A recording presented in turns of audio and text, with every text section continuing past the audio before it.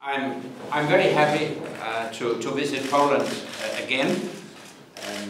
I thank you for Poland's commitment and contribution over the 15 years since its accession to NATO. And I'm here to discuss the important tasks ahead. Indeed, our consultations are very timely, as Russia's illegal and illegitimate aggression against Ukraine is the greatest challenge to Europe's security in a generation. So we have rightly reinforced the defense of our allies, including Poland.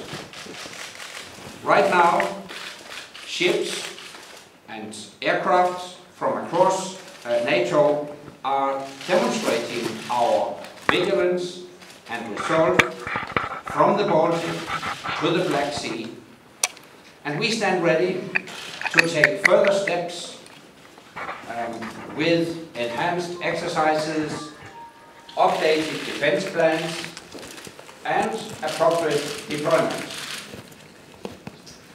We have also reinforced our support to Ukraine, for example, by helping to strengthen its defense reforms and the protection of critical infrastructure. And we have sent an unmistakable message to Russia. Your behavior doesn't belong to the 21st century. And your rhetoric draws on outdated cliches of the Cold War.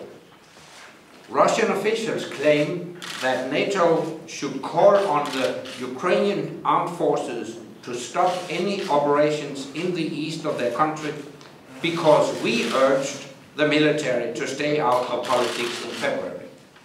To compare what happened in Kiev in February with what is happening today in eastern Ukraine is totally misleading, and coming from Russia, it is hypocritical. Public protests against any government are part of democracy, but violent pro-Russian separatists armed with heavy weapons who occupy public buildings and who take hostages are not part of any democracy. And if these groups swear open allegiance to Russia, whose troops are massed on Ukraine's borders and who has grabbed a piece of Ukraine, that is not democracy.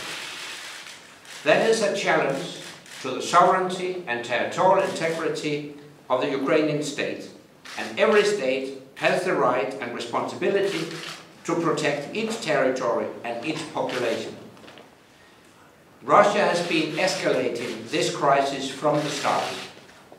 Russia should live up to its international commitments and obligations, stop supporting separatists, and pull back its troops from Ukraine's borders, so that a political solution can finally be found to this grave crisis just next door from Poland.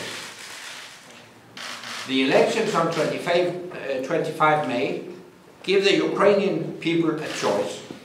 That is democracy, and Russia should stop undermining these elections. NATO's greatest responsibility is to protect and defend our populations and territory. And let me be clear, NATO stands by Poland, just as Poland stands by NATO. Dziękuję bardzo. Pan minister Tomasz Siemoniak.